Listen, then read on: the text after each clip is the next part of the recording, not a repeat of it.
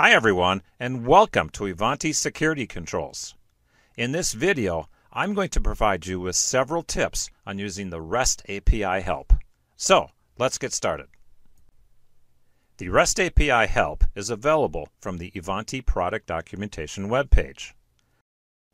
The welcome topic shows all of the functional areas that can be controlled with the REST API. This topic also contains some basic information about the valid request formats and methods. For detailed information about how to configure your environment to use the REST API, see the Requirements Help topic.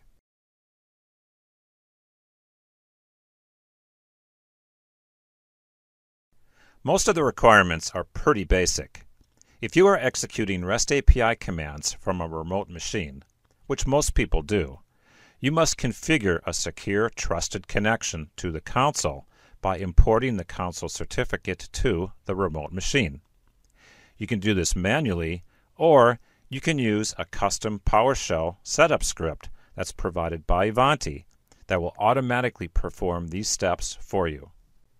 The majority of your time will be spent working with one of the functional areas in the REST API. Each area is described in detail by a separate help topic. For this demonstration, let's pick the first topic, which is agents. Each topic is laid out using the exact same format. The base URL identifies the unique URL you must use when submitting a request.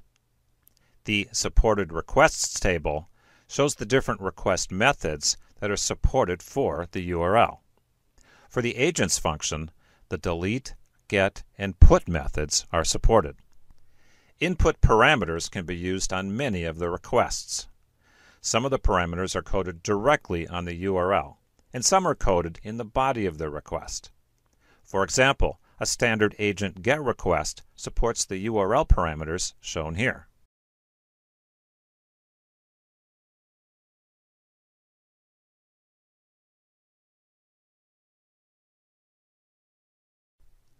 Likewise, the delete and put requests support the body parameters shown here.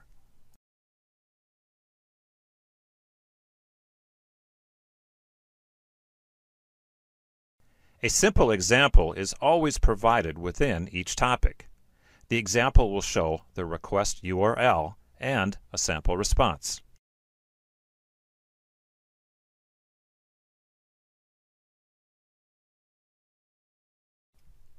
In addition, several other request examples are also provided to give you a fuller understanding of how to submit all of the available request types.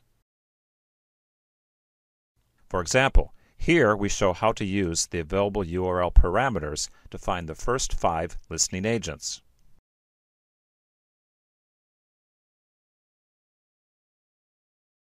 And this example shows how to use a body parameter when assigning a different policy to an existing agent.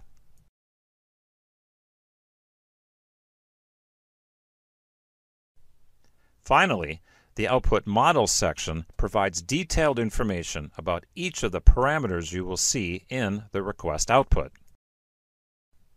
For example, if you submit an agent status request, the agent status table will provide detailed information about the parameters that are returned in the output. And that concludes this video. Be sure to view the related REST API video where I build on what we've learned here by demonstrating the use of some actual agent requests. Thanks for watching.